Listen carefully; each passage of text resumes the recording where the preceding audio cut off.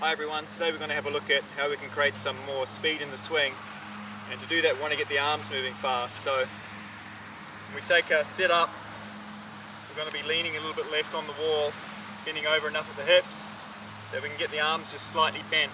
So the shoulders and arms have got to be relaxed at the start, and that way we can get the club moving first, so get the club swinging early.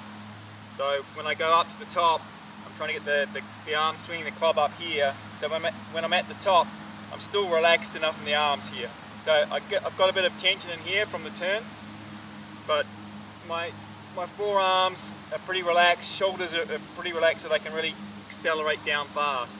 So if I can get myself in that right starting position, so left, over, arms relaxed, so my arms are slightly bent, not locked out straight.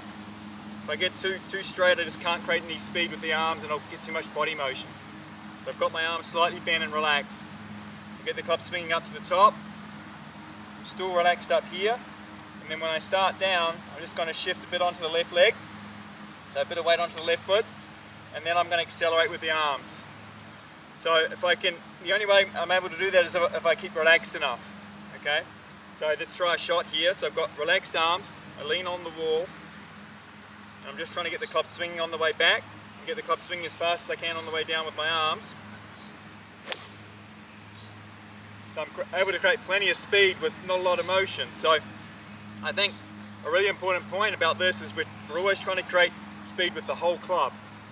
So what I visualize always is to have my left arm, my right arm and my club as one unit and try and get that moving fast. What we want to avoid is just trying to move the club head fast, okay? So you get too much hand action, you won't have any control over the ball. You might have club head speed, but you won't create any pressure on the ball. So I think it's better to think of the club as one unit, club head and shaft, and just try and get the whole shaft moving fast. So what we're really trying to create is arm speed and speed of the whole shaft, that we're able to create pressure and be able to control the ball flight.